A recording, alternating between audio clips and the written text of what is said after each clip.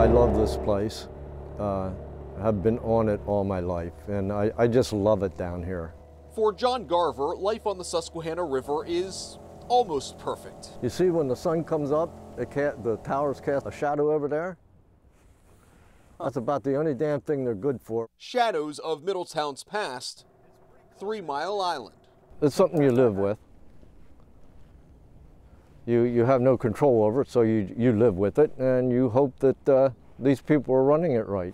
That wasn't the case 39 years ago, when TMI's nuclear reactors melted down. When you hear the sirens go off down here, it brings back memories. An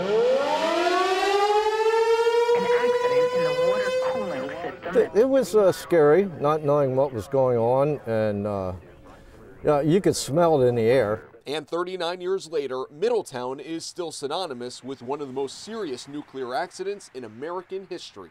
Things happened and we weren't prepared for it. Robert Reed took over as mayor just 3 months earlier. We turned on the television, went from channel to channel trying to get information.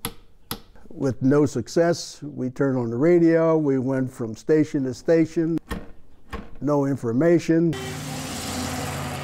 Reed says 5,000 people evacuated Middletown alone. People left town in fright and left doors open, left money and jewelry on their tables. I issued an order that police would shoot all looters. You had a shoot to kill order? Shoot to kill.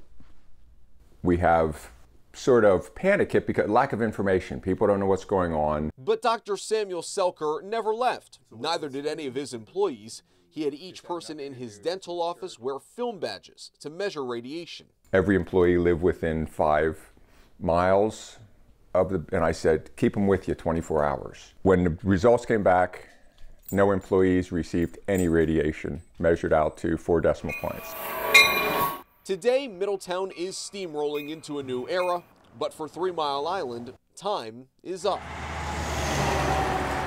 40 years after the 1979 accident, TMI will close next year. Owner Exelon says it's simply losing too much money. It's sort of ironic. The accident 40 years ago is killing the plant now. And according to former mayor, now Middletown councilman Robert Reed, that's bad for business. 3 Mile Island makes donations to the police department, to the local library. All those projects are going to be lost. More than $300,000 to be more specific, along with 675 people soon looking for work. I feel empathy for the workers down here that are going to lose their jobs. Though as the future comes into view for John Garver, he's happy leaving TMI in the past. It don't make me unhappy. Never wanted it there to begin with.